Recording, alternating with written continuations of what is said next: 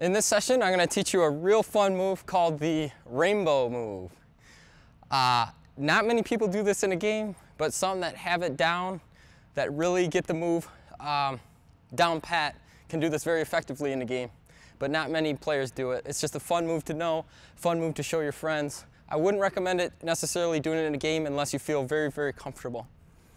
So how you start out doing a rainbow is placing your left foot right behind the ball, touching the back side of the ball, okay? You want to be touching it completely with the inside of your left foot.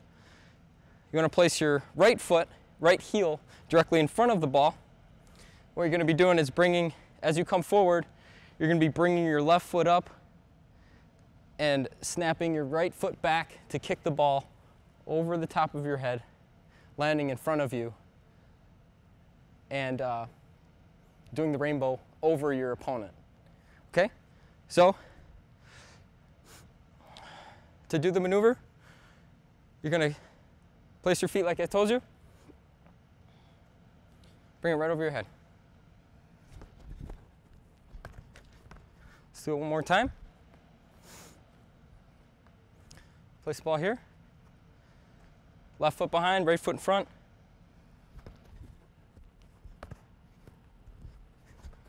You also want to make sure you lean forward during this move. It's very important, because if you don't lean forward, the ball will not go forward over your head.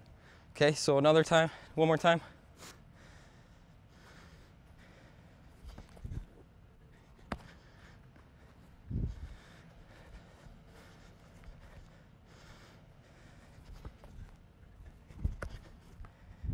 All right, now we're going to do it with a defender. This yellow guy here, yellow cone, is a defender. We're going to be dribbling up.